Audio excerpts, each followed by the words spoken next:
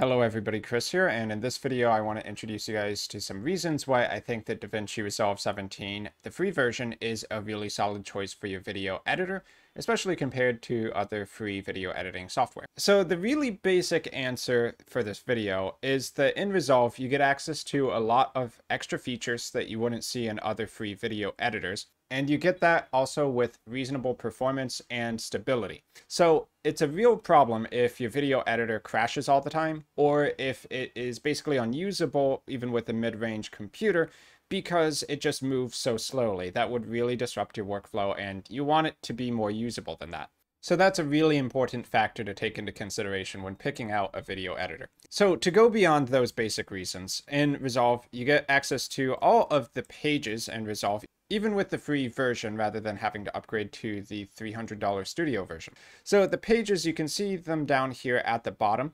You have Media, Cut, Edit, Fusion, Color, Fairlight, and Deliver. Each of these pages represent a different stage of the workflow for editing your video from start to finish. So as you might expect, over on the Media page is where you would focus on importing media assets into your project. So that would be stuff like video, audio, images, whatever you need to use for your final video composition. And then the cut and edit pages are two different workflows for doing the basic edits in your video. So that would be stuff like slicing clips into multiple clips, adding video effects to your clips, adding titles in, video transitions, and keyframe animations for when you want to have a property change over time, such as the zoom level. So on a really abstract level, the difference between cut and edit is that the edit page is more full-featured. It has access to everything, and then the cut page is intended to be a bit more streamlined for when you just kind of need to do more basic edits. Though especially with Resolve 17, a lot of extra features have been brought over from the edit page to the cut page as well. For instance, the video inspector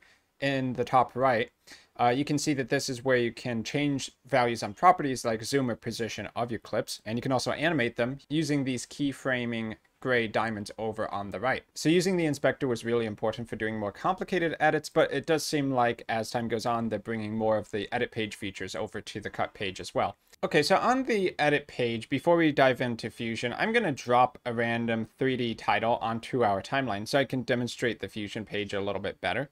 So let's go grab this digital glitch effect, and I will just drop it onto the timeline. So this title is going to take a minute to pre-render. It's one of the more complicated title effects. But if we go over to the Fusion page, we'll be able to show what all of the nodes that build this effect look like. So the Fusion page is a node-based effects editor. You can use it to build 3D scenes inside of Resolve. You wouldn't do 3D modeling here, but you can import 3D models made in other programs like Blender if you want to use them in your video projects. And you can also use them to, of course, build out 3D titles and that sort of thing. So here we're looking at the node setup for that digital glitch title. So here we're looking at the digital glitch title node composition, and we can double click on the node group here. You know it's a node group because it's underlined with the yellow there. If we double click that, it looks a lot more complicated because to actually build a 3D title, you need all of these little nodes. Let me pull this up here so we can look at the whole thing. So some of these nodes are going to be adding text to the screen. Others are going to be blurring the title out at different periods of time. And then nodes like the keyframe stretcher allow you to take a title and expand its duration without having to actually come back in here. Basically, it'll take the beginning and end of that title and reposition them as you increase the duration of the title. So we're just taking a quick look at this to demonstrate the point that in Resolve, you have a lot of flexibility and tools if you want to create effects for your video projects. And generally speaking, you wouldn't see this sort of thing in a random basic free video editor. Okay, so let's jump over to the color page really quickly. So on the color page, you have the ability to mask out part of your video clip if you want to apply an effect to one area but not another.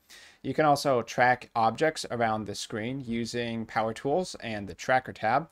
And then, of course, as the page name would imply, you have plenty of tools for doing color grading. So I'm just going to gloss over them in this video for the sake of time, but you have color wheels for adjusting the color based on the brightness of different areas in your screen.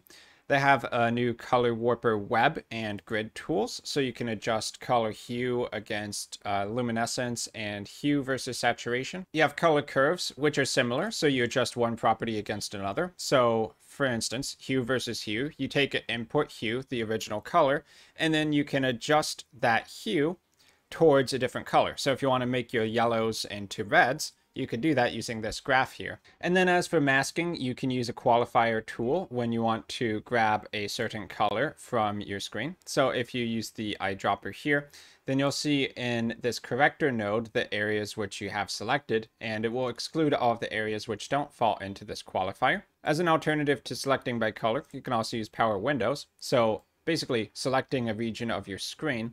And the power windows are really handy because you can use them on things like a person's face.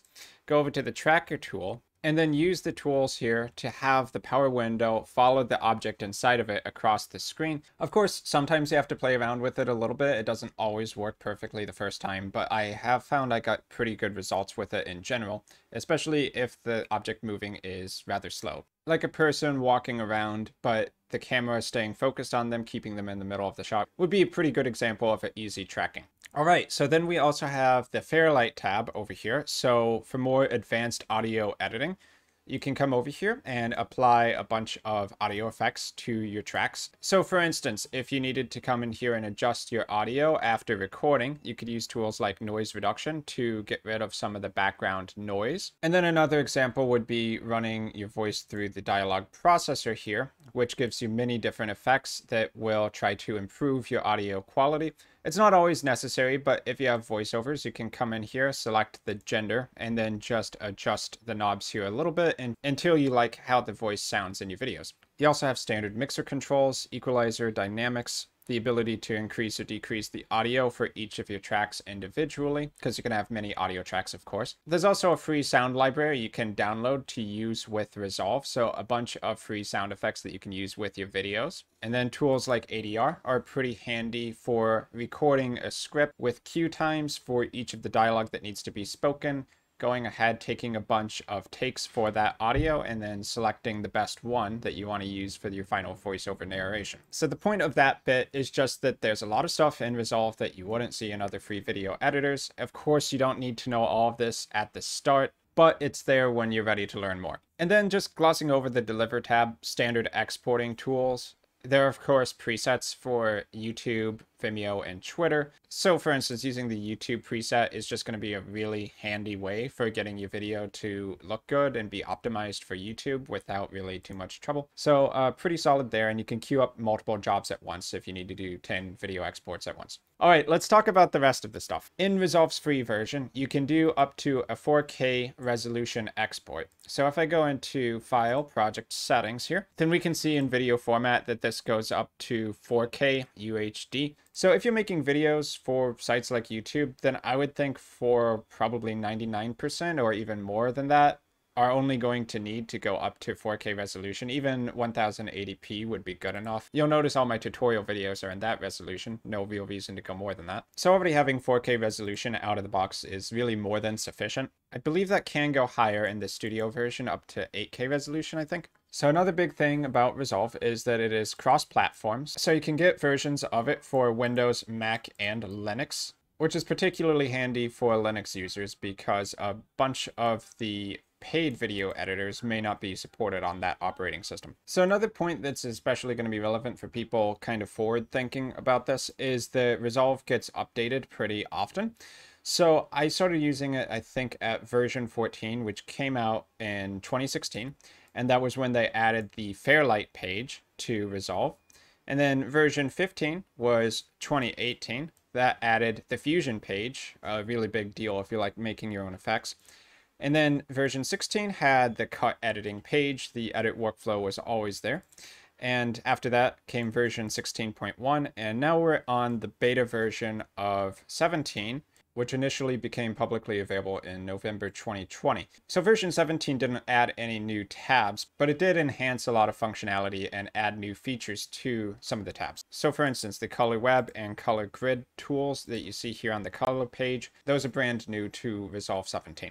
So the basic editing tools are pretty easy to use and very responsive. So if I'm on the edit page, I hit B to switch into blade mode. I just left click at a couple points I want to make cuts. And then if I want to delete what was between those two cut points, I can just left click hold, select it, and hit delete on my keyboard. And by default, that's going to ripple over. If you don't want the rippling, you could just hit Control X instead and remove it immediately. So hopefully you can see how it's pretty easy to use tools like that. It's quite responsive. There's also the trim tool. So if you hit T to go into trim mode, you can pull at the edges of your clips and then adjust how much of the duration you want to keep in your timeline. Hit A to go to selection mode, drag your clips around to different video tracks if you choose. And then of course for all of that, you have snapping enabled. You can unlink your clips. You can add markers to your clips or parts of your timeline if you need to take notes. And just overall, I would say that the basic video editing workflow is really smooth to use. Also, you can't see it in this stock clip, but when you do record with voiceovers, having the audio waveforms here showing when someone starts and stops talking is extremely helpful. I really think that's something every video editor program should include and enable by default out of the box, but I've seen some cases where that isn't the case. Okay, so also, you do have a large amount of default titles, video effects, transitions, and audio effects. So let's close the media pool over here, and then we can just focus on this side over here. So here you have the default titles. This is a fresh installation of Windows. So all of these are default and out of the box. Some of these are, once again, new to Resolve 17. So you have Fusion titles there, which, of course, as I was showing before, you can take over to the timeline. And if you need to deconstruct them and edit them, you could do that on the Fusion page, or you can make your own with a Fusion composition, basically a blank clip, and an adjustment clip, which if you make some changes to it, like zooming in, will apply to all of the underlying clips underneath it. I do have videos on that if you want to know more about what I'm talking about.